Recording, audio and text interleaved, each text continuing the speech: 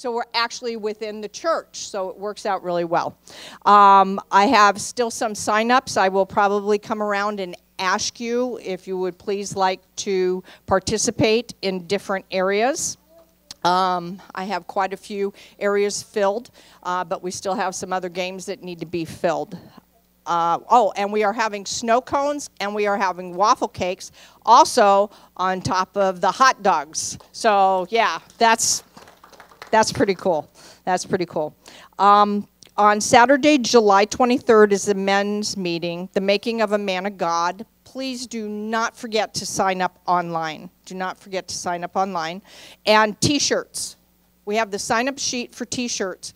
Next weekend will be the last chance to sign up to get a T-shirt, because we have to get the order in, because I do believe it takes like 7 days to get the T-shirts, and would hate to have them not arrive on time for the event. Oh. If anybody wants an EverPresent, we used to have, yeah, we have it on the back of our car. EverPresent church bumper sticker. These are $3, and we can order these as well. What's nice about Vistaprint is we don't have to order mass amounts. You can order 1, 2, 3. It's not like where you have to order 100 to get a good price. So if you'd like that, just let us know for that. And so I'm going to go ahead and pray and open up the service. And let's just get in position to praise our God and worship our God.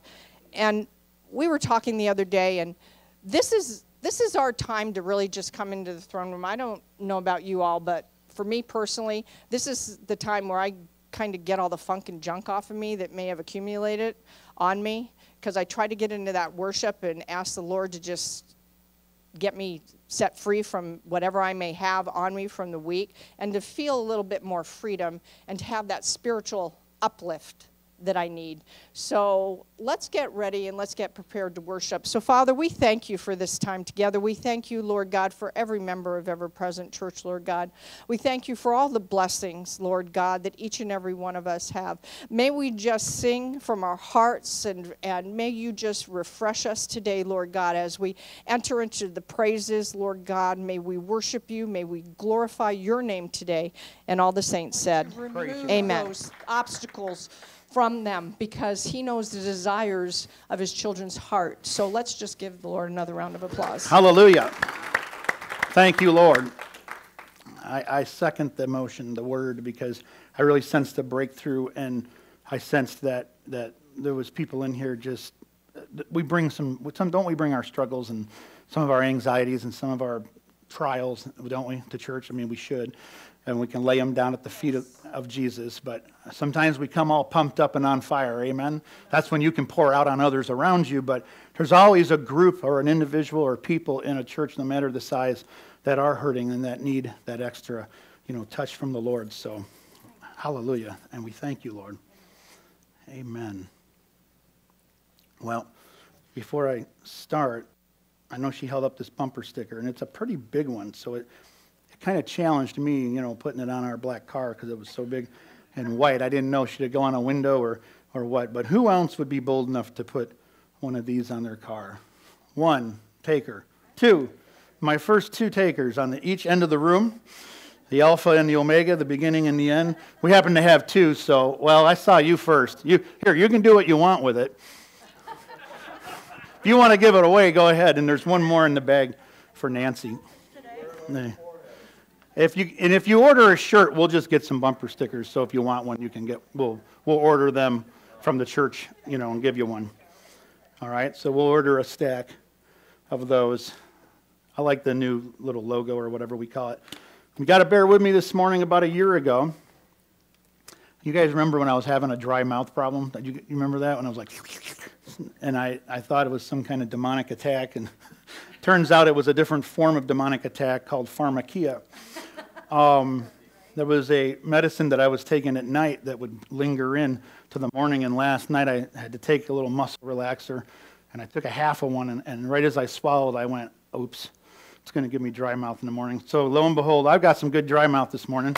Praise God. So we're going to have to work through that. Thank you, Lord. You are the living water. At least I figured it out, though. Amen?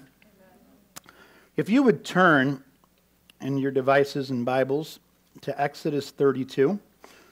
This morning's message, as we were sitting down last week and Pastor Michelle got up to preach, the Holy Spirit spoke to me in regards to making gods. And before she even spoke on love, and you were talking about the world system and people making their own standards and that kind of thing, and what is love and all them kinds of questions, the Lord spoke to me about making gods. And so that's the title of my message this morning.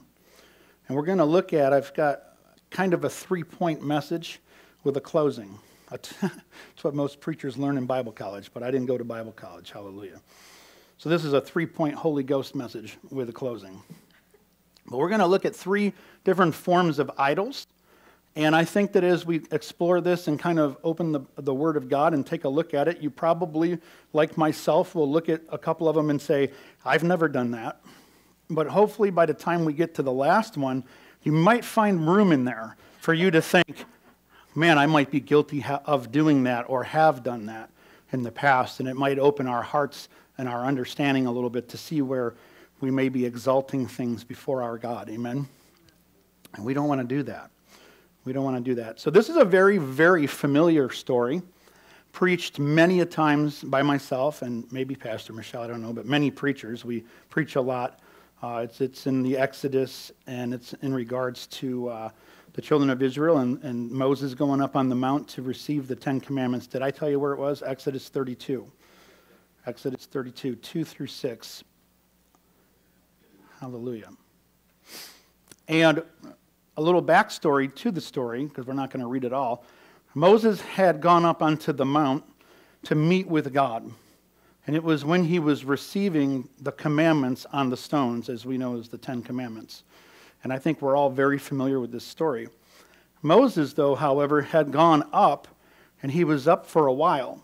And the children of Israel, fresh out of bondage, not having a lot of root in themselves, not having a lot of understanding, I think, of the Lord, and not having a lot of covenant, got weary rather quickly. We read about it all the time. The children of Israel would get weary quickly. And they didn't know what had become of Moses. They thought perhaps he died on the mountain or something, maybe he got wounded, who knows. They didn't know if he was coming back. And so they pleaded with Aaron about making themselves a god. Now, in Egypt, you need to understand that they worshipped gods and demigods and demons and idols, and they had erected all kinds of different statues, or we'll call them idols, and they would worship these actual statues, I guess, idols. I mean, I don't know what any other word to call it. And so it was kind of like second nature for the children of Israel when they left out of there. Even though they knew God and they saw all of the power of God as they were delivered out of Egypt, they were falling back into their old ways, into some old habits. Anybody ever fall back into some old habits and some old ways? And so they approached Aaron and they said, can you make us a god? And so we'll pick up here in Exodus 32, verse 2. It says, and Aaron said to them, break off the golden earrings which are in your ears of your wives and your sons and your daughters, and bring them to me. So all the people broke off the golden earrings which are in their ears, and they brought them to Aaron. And he received the gold from their hands, and he fashioned it with an engraving tool, and he made a molded calf. The golden calf, we're very familiar, right? Then they said, this is your God, O Israel, that brought you out of the land of Egypt. Wow. So it's one thing for us to backslide and to pull back and go back maybe and slip into our old ways and to do things. But these guys slipped so far back that they made an engraved image out of earrings, out of material. And they actually declared that this was the God who delivered them out of Egypt. They were so desperate to have a God and so desperate to have a leader, this is what they did, wondering what had become of Moses. And then they said, I read that, this is your God, O Israel, that brought you out of the land of Egypt. So when Aaron saw it, he built an altar before it, and Aaron made a proclamation and said, tomorrow is a feast to the Lord being this calf. And then they arose early on the next day, and they offered burnt offerings and peace offerings. And the people sat down to eat and drink, and then they rose up to play.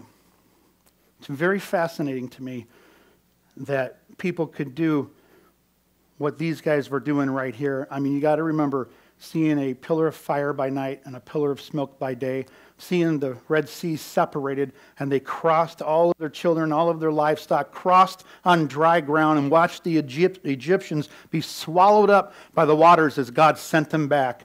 And here they are making an image, an engraved image, and making an altar before it and saying, this is the God who delivered us out of Egypt. And we're going to celebrate tomorrow with peace offerings, and we're going to have a breakfast, and then we're going to rise up and we're going to play skip bow or something, I don't know, horseshoes, and we're going to have ourselves a jolly good time. Well, you know, this didn't go over well with God. And Moses was still obviously up on the mountain, and God, he heard a noise down in the camp, and he says, that sounds like the sound of war. And God is like, that's not the sound of war. That's the sound of sin. You need to get down there. And so skipping down to verse 22, same chapter, it says, Aaron said, do not let the anger of my Lord become hot. Now, got to fill in the gap. Moses came down with the 10 Commandments in his hands, the 2 tablets, and he was livid, if you want to say it that way. And he threw them and smashed them, and he broke them. And he was so disappointed in the children of Israel. And so he's confronting his associate pastor. He's confronting Aaron and saying, what happened? I was only gone for a couple of weeks. I was only gone for a number of days, and this is what you do. You melt down all the metals and create a golden calf and put an altar before it, and you begin to worship it? What's going on here? And so Aaron said, do not let the anger of the Lord become hot. You know the people, and come on. Every one of us, as we read down these next couple chapters, we should be able to fit ourselves in just a little bit with the blame shifting that we're going to read here. And the excuses that we're going to see here. You know these people. They are an evil people. They're stiff-necked people, and they are set on evil. For they said to me, make us gods that shall go before us. As for this Moses, the man who brought us up out of the land of Egypt. Mistake number 1. Moses did not bring them up out of the land of Egypt. God brought them up. And what happened, I think, in this story is their vision was small. And yes, we need to follow leaders. We need to follow pastors. We need to have people that would go before us. But always remembering that God is your God no matter. Man will always let you down. Pastors will let you down. Preachers, evangelists, apostles, they'll let you down. But God will not let you down, and His word is sure, and His faithfulness is from generations to generations, and our God will never let you down. So don't fall into the trap that the Israelites did here. They got their eyes off of Moses, or off of God and onto Moses, thinking that Moses was their deliverer. For as for this Moses, this man that brought us up out of the land, we don't know what has become of him. And I said to them, whoever has any gold, let him break it off. And so they gave it to me, and I cast it into the fire, and this calf came out. Now, I love this story because I know that all of us, if we really can think of some story in our past where maybe we got caught by our wife, Daniel, doing something we weren't supposed to. Maybe our supervisor at work is calling us to the carpet because we did something off, or maybe just a friend, or I don't know, whatever the story is in your life. And we get called out, and so we begin to make these excuses. Well, they brought their gold to me, and so I took it and I threw it into the fire, and a calf jumped out. We just read earlier that he took engraving tools, and he smelted and melted and took that gold and molded it into a golden calf, and then he actually took tools to engrave it. So it wasn't just it got thrown into the fire and a calf leaped out. But we want to always make things sound bigger than they were. Like, well, you don't understand, Moses. They brought me their gold, and I threw it in, and this golden calf just jumped out, and it felt like it was a god of some sort. Like it was an aha moment, like God was speaking to us, and so we thought we were to worship it. Excuses and excuses. Expound on your story to make it sound more glorious and bigger than it is, to try to convince somebody else that truly maybe this was the Lord and not just something that they were doing. And so I love that story because it's a classic story of an idol, of something that they built. And I for one, have never erected, I would say, a physical idol that I don't think I have. Maybe we've had necklaces. I got some bracelets on now. I don't worship them, but maybe in our life we did have something that we had a lot of meaning in it, or we put a lot of stock into. Some people wear crucifixes around their necks, and they feel like if they don't have it on, that they're going to be cursed or get killed that day. Like they really put some superstition into these things. You know, have you ever met anybody like that? And so we got to be careful that we're not erecting idols in our lives. Number two, the second idol I'd like to talk about is in the form of people over our lives, like rock stars, idols, musicians, even preachers sometimes, leaders. It doesn't matter, but any person that you are fond of, that it's okay to aspire and to see somebody who you believe is a good leader, or they've got some characteristics that you admire in them and you want to be like them a little bit. You know, I'm like that with my pastor a little bit, and there was a time when I think there was almost a little worship in me. I really wanted to be like him, because 30 years ago when he'd come to church, the power of God was so strong on his life that I really admired him almost to a fault, a little too far. And that's not why my hair has come like his. I found this on my own, I think. But anyway, anybody ever, when they were young, where'd Cody go? There he is. Anybody when they were young ever look up to rock stars? I know when I was a teenager, Ozzy Osbourne, I know, Metallica and all them, but Ozzy was my idol. I liked all the heavy metal music, but for some reason I really looked up to Ozzy. I have no idea why. I was a teenager, young and kind of dumb. But it says here, I just wrote something down. It says, every person in this world is unique, and hence one should live life the way it suits him.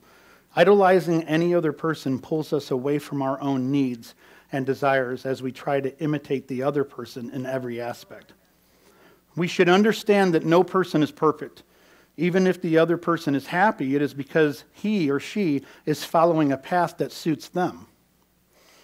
The same path need not provide fulfillment for us. For us. I remember a word that I got years ago when we were in a prophetic school, learning how to walk in those gifts. And a prophet came to me and said something along those very words, that you need to get your eyes off of other preachers. That I was really fashioning my gifting, or what I thought was in me, after somebody else. And we can fall trapped to that, trying to preach like somebody else, trying to act like someone else, trying to live like someone else, trying to talk like somebody else. And so we got to remove those idols out of our life.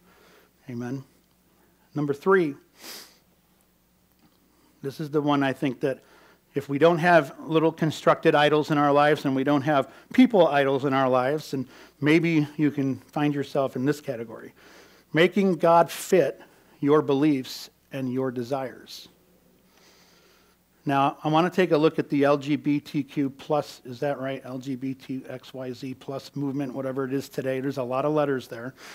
But I want to look at them and pick on them only because they're on the forefront of civilization and our culture and what's going on in our world. And I know there's other people groups that could fit into this, but I'm going to use them for an example. Has anyone ever heard the slogan, or have you recently on social media or on the news? Hey, by the way, Roe versus Wade. Hallelujah. Hallelujah. I think that's amazing. It's exciting. And then I guess there was some other ruling on carrying guns or concealed weapons in New York, that there was some laws that were unlawful according to the Second Amendment, preaching in the United States. I'm going to get this right. Nonetheless, hallelujah, Lord, we thank you. And who knows, I'm looking forward to the show, because who knows what's going to happen over the next few days. I didn't watch the news this morning. Did any cities get burned down? Anything like that? No? No one knows? All right, because I know before, the burning cities, just when Trump was in office, so I figured they would melt everything with this going on. But they're holding their peace somehow. Amen. We'll see how long that lasts. But anybody ever heard the slogan or the saying, or this is their saying, love is love. Yeah. Love is love. And this is what we hear a lot right now in our culture and in our world. Love is love. This week, and I put a post, actually I put a couple posts on Facebook, and the last one I put I'll explain near the end of this message. It was a little deep, but it was too deep and confusing, and I don't know if people understood it, so I'll clarify it a little. But at the beginning of the week, I put a post called, "What is Love?" And I put a picture, with a heart. And it was received fairly well by some people, and then a little bit of a discussion arose with somebody I know, a friend's daughter here in the church. And she come at me with this very thing. Well, I don't understand. Why is it so hard to just believe that love is love and that men can love men and women can love women? And it really opened up an opportunity for me to kind of put out some of the scriptures and kind of try to explain, what love really is. Excuse me. Now, a couple weeks back, or maybe a couple months ago, we preached on the different names for love: agape, phileo, and eros. Do you remember those teachings? And we know that agape is a God kind of love. It's a love that we can experience from God. And agape is a love that would lay its life down for another, but it's a God kind of love. It's a sacrificial love. It is a supernatural God love. Okay? So we can love people with agape. And then we have phileo, which is where we get the city of Philadelphia, the city of love, or brotherly love, the city of brotherly love. Phileo is brotherly love. And that's the kind of love that, yes, a man could love a man. It means, what's up, bro? I love you. Aaron, I got your back. If we're in battle, or even just if we're at work doing a roof, I got your back. You fall off, I'll try to catch you. But I love you. All right? That's a brotherly love. But eros is a romantic, sensual, even almost to the point of lust kind of love. I am not erosing my brother Aaron. Okay? I'm just phileo him. I love you, Aaron, but not in the eros. And so this is where it gets confusing. So in my studies, when I was writing back to this person, it said that in the Greek language, there's actually 8 words for love. Now, Jesus targeted these 3.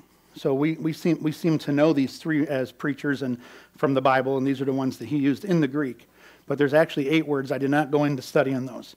But I wanted to explain that there are different kinds of love and how we can love one another, but it is against nature. We all know this.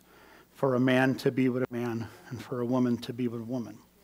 But in our culture today, it's embraced, it's celebrated, it's Pride Month. They want us to embrace it. In the church is the final frontier for this group.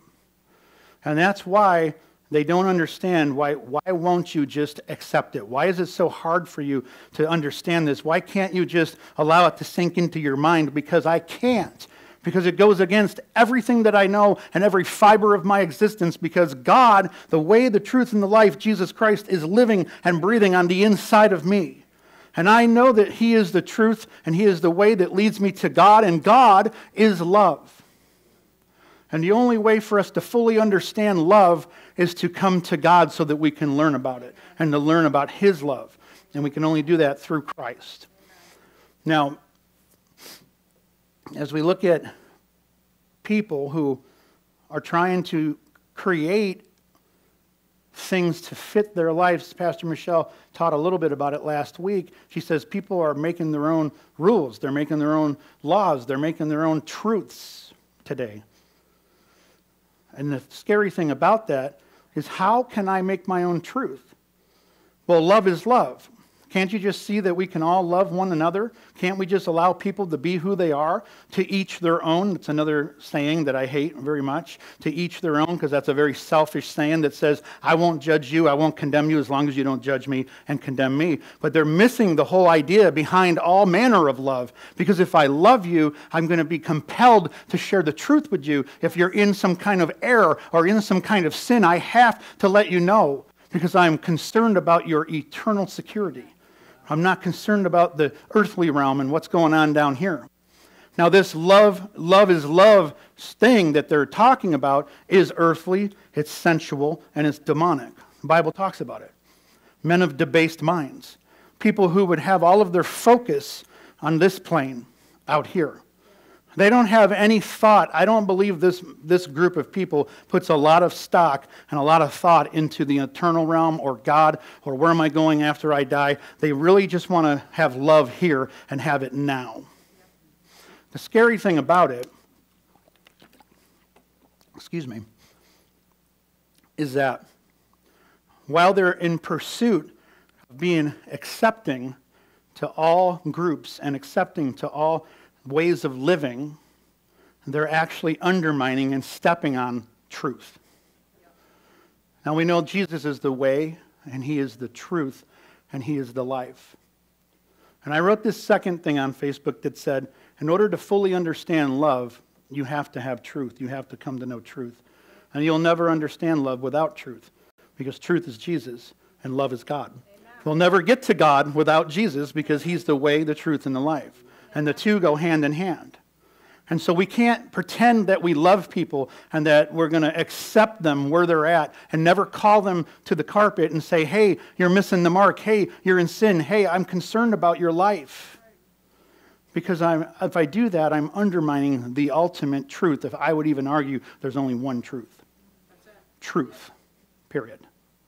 There is no other truths under truth. There's telling the truth, but there's one truth. And it cannot be undermined, it cannot be taken away from. Now, I know Christians who are doing the same thing that people are doing in the world right now. I know particular Christians that they don't go to this church, so don't worry, I'm not pointing anybody out, and don't start thinking, who's pastor talking about? But I have friends who are Christians, and I'm going to pick on this individual, and I know him. Sorry, I said him, so now I've narrowed it down to a him. But I've known a couple of individuals, him or her, that have been Christians for many, many years, and they can't give up smoking cigarettes. Remember, I was a smoker. It was the hardest thing I ever quit.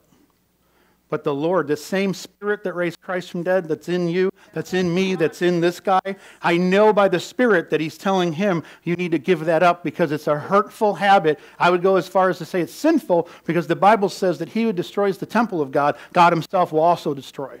What's he talking about? He wasn't talking about a building. He was talking about you and I. We are building blocks, and we're putting together as a place for God to dwell in the Spirit. And so he doesn't want us harming or hurting the temple that he dwells in. And so these people think like this. This is how I figure they do it, because I've kind of justified things in my own life. I think we all have. I hope you have. If you haven't, I think you're lying to yourself. Well, I go to church twice a week. I go on Wednesday and I go on Sunday. I don't watch X-rated movies. I don't even watch R-rated movies. I don't even like violence or cussing. I make sure that my life is clean. I read my Bible in the morning and at night.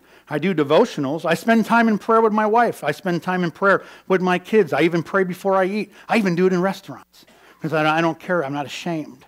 And they justify all these things that they do. And what they're doing is they're building themselves up to make themselves look spiritual and feel good inside. And so then they say, but I don't really need to give up this smoking thing.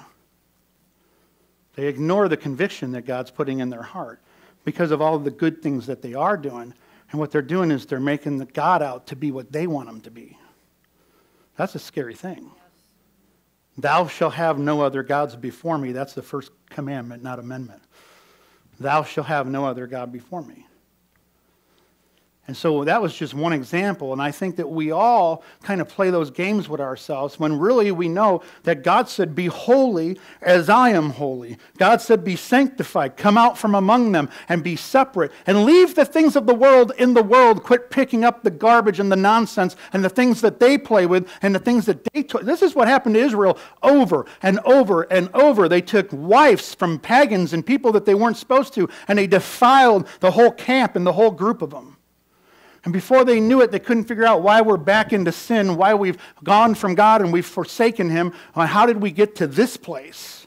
I remember the good old days when God was alive in my heart and things were going well. But see, we allow the enemy to manipulate us, and we allow our own selves to manipulate ourselves and to make God what we want him to be. And this is exactly what this generation is doing out there in the streets when they form their own truths.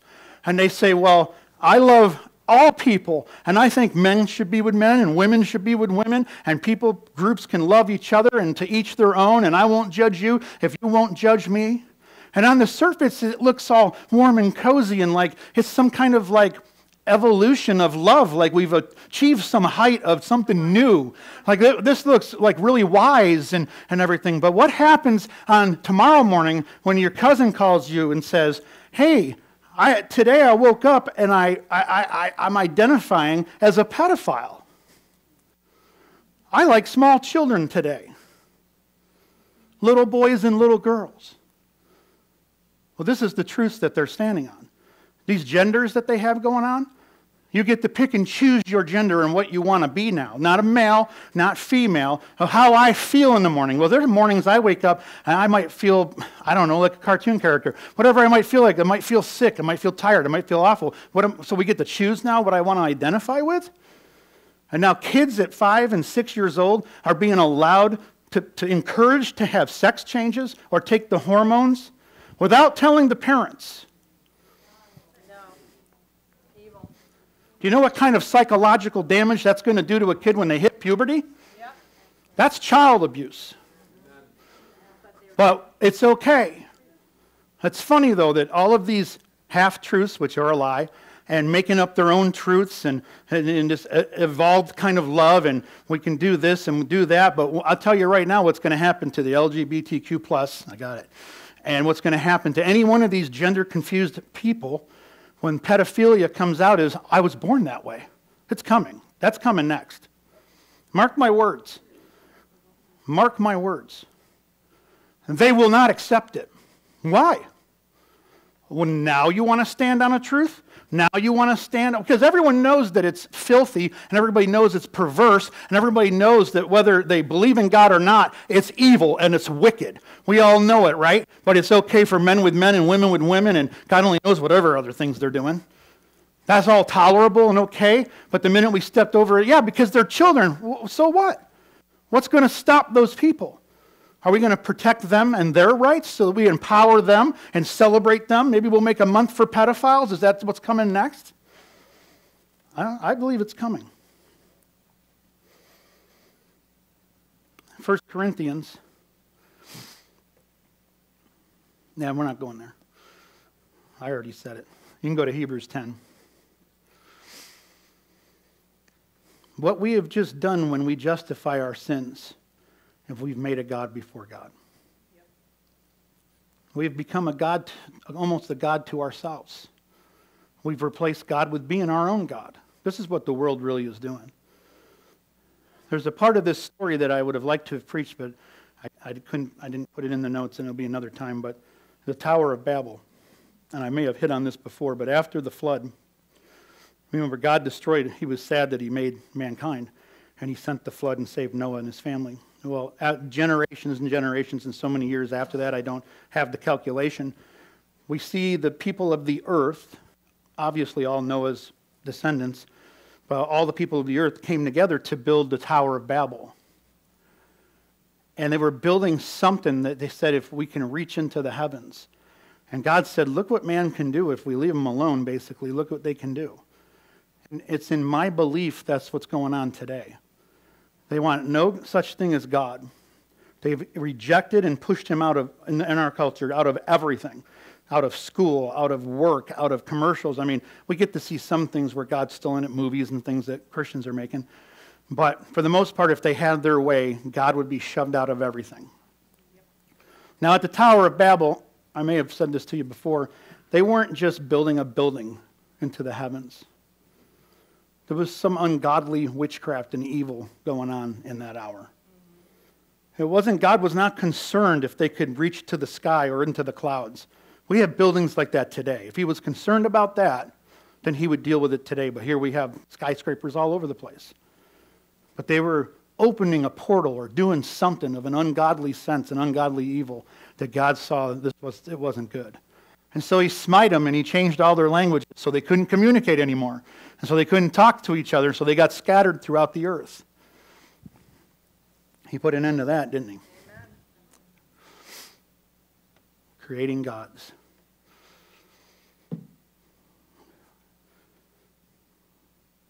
God hates sin. Do we know that? Yes. That's another justification. This is happening throughout all of Christendom. And our seeker-sensitive churches, God bless them. I hope they all make it to heaven, and I hope they're not judged for the way they're teaching. I hope they all of them know Christ and make it. But in some of the churches that are out there, we are justifying our sin, and we're teaching things just like that. That God doesn't hate sin. God's not demanding holiness. God's not saying that you should be separate and to come out from the world. We could have it all. We can come to church and it can all be buttered up together like some kind of big piece of cinnamon toast. I love cinnamon toast. Does anyone else like cinnamon toast?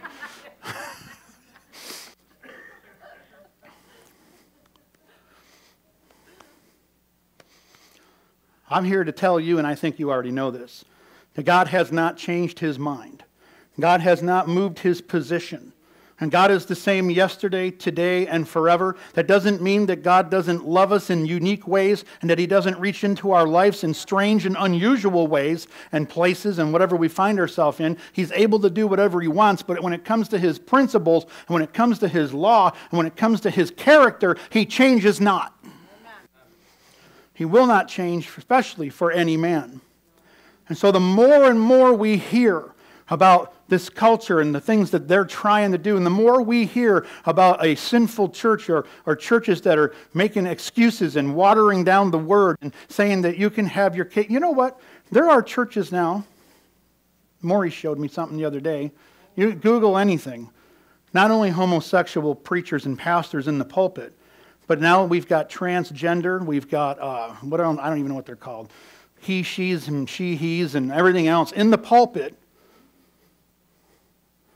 And the desolation of abomination has set himself up in the temple. And the Bible says, when you see the desolation of abomination set himself up in the temple, know that the hour is near. Now, we scholars think that happened when it was Nero, or I don't know who, came in and defiled the temple, the real temple, and poured pig's blood out on the altar. And there's some real story to that. But in the spiritual sense, when you see the desolation of abomination erecting himself in the temple, into the churches, and into Christendom, into the kingdom, that's what we're seeing all over the world right now. And all of the signs and all of the warnings have already happened. There's probably not a prophetic word, really, maybe one or two, that needs to pass before Jesus. He could come right now. And yet people are still playing with God. Now, I don't know if they're purposely playing with God, if they're really that ignorant that I don't know if they're just, do they have blinders on? Has God shrouded them that they can't see truth?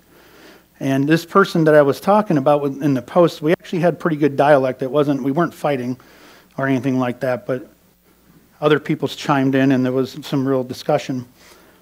But we can't water down and change and create our own truths. And the same way that we think it's so simple for us to see the truth, this person said to me, why isn't it just a light bulb moment for you? Why can't you just have an aha moment and know that we should just love everyone? And that men, and this is what they said, they think it should be that easy for me. And I tried to explain the ground on which I'm standing as a Christian. I have to hold the line. Amen. We have to hold the line. Because if we don't, we've lost it all. Hebrews 10, 28 through 31. It says, anyone who has rejected Moses' law dies without mercy on the testimony of 2 or 3 witnesses. How much more worse punishment do you suppose will he be thought worthy who has trampled the Son of God underfoot, counted the blood of the covenant by which he was sanctified a common thing, and insulted the Spirit of grace? It's interesting because these are the exact verses that those seeker-sensitive churches will never touch. They'll never say this, read this, or preach this in their pulpit. That's powerful. I'll say it again. How much worse punishment do you suppose? Now this is talking to every Christian, every person like you and I. Well, will he be thought worthy who has trampled the Son of God underfoot, counted the blood, Jesus' blood, of this covenant by which he was sanctified, a common thing, and insulted the Spirit of grace, which is this Holy Spirit? For we know him who said, vengeance is mine, I will repay, says the Lord. By the way, this is New Testament. This is, we're under grace, Pastor. The Old Testament was law, and we're under grace. This is New Testament. Vengeance is mine, says the Lord, I will repay. Again, the Lord will judge his people. It is a fearful thing to fall into the hands of the living God. Amen.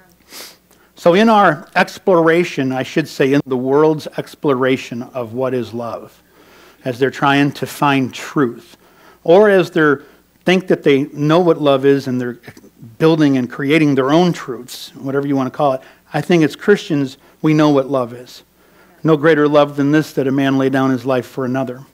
And Jesus, we know our Lord, laid down his life to redeem us. Now, 1 John 4:16 says that God is love, and whoever abides in love abides in God, and God abides in him. God is love, and all who live in love live in God, and God lives in them. God is love. Now I'm going to read to you what I wrote the other day on that post. It says, many people are searching for God today, but unfortunately, many are searching for the God that they would like him to be. People fail to understand that if anyone wants to know God, they need to draw near to him on his terms.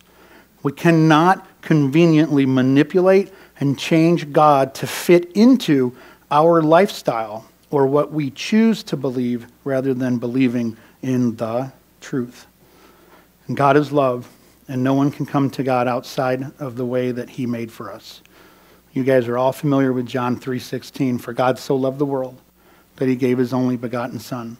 Whosoever believes in him should not perish but have everlasting life.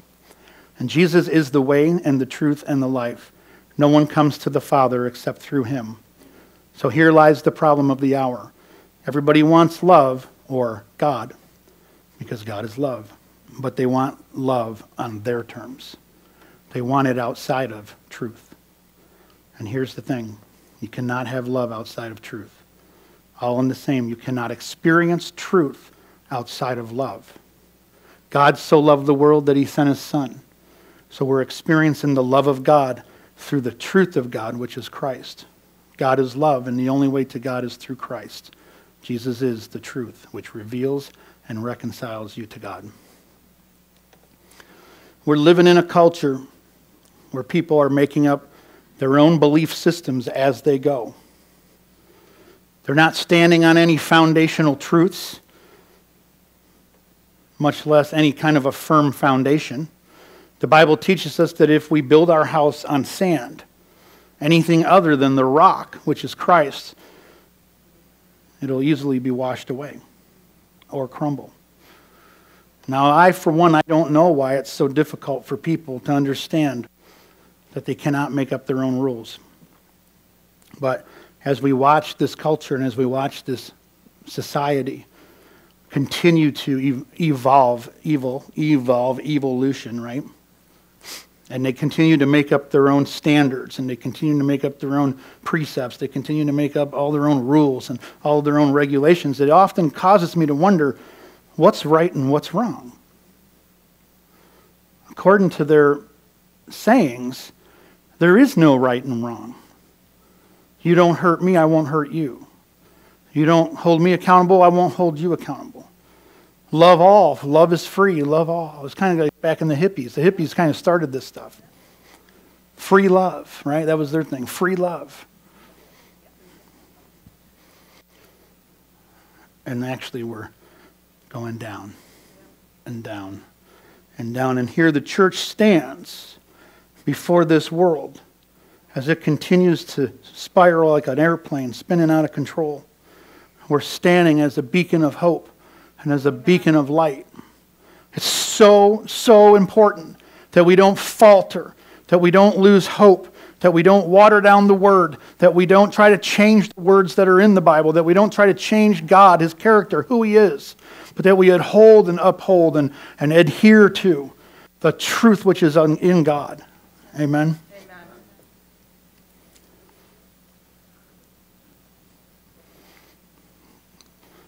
I already said my last notes. To each their own. That was my last sentence. To each their own. I hate that. To each their own. Unless it involves small children.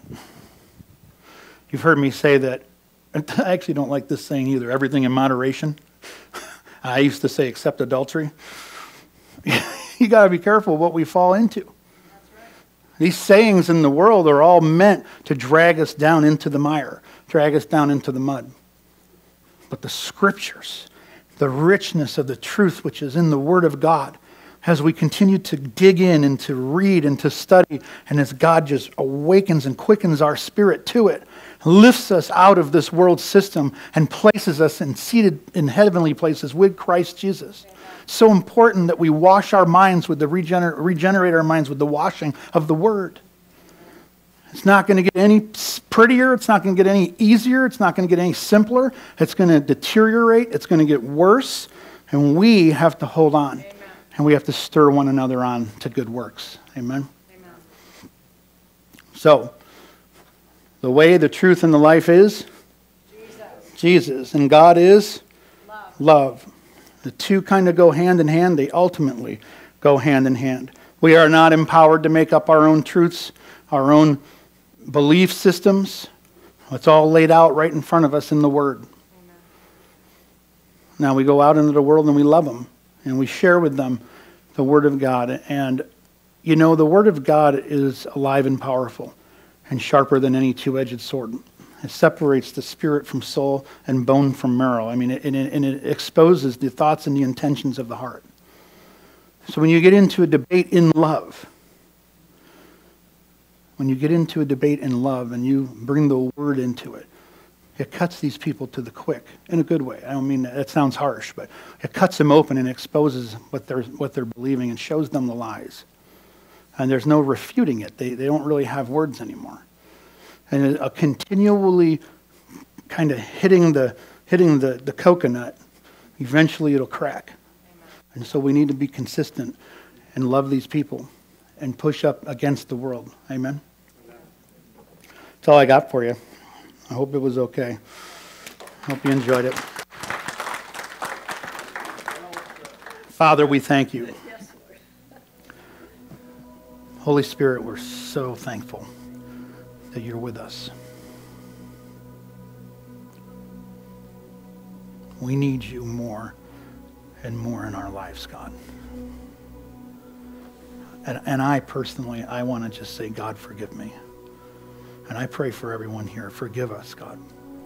If we've ever made an idol out of anything, God.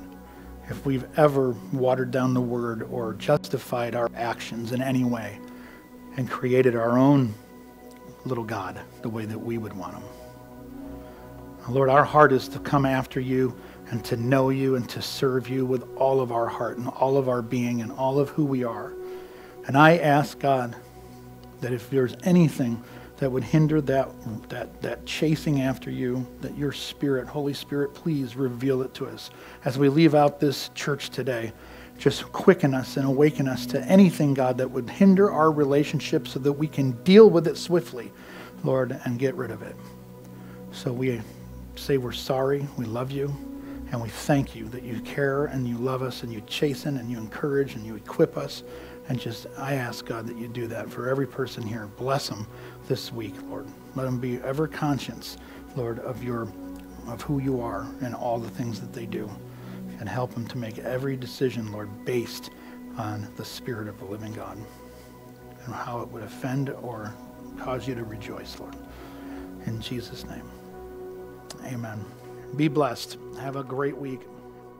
Enjoy the heat and the dry.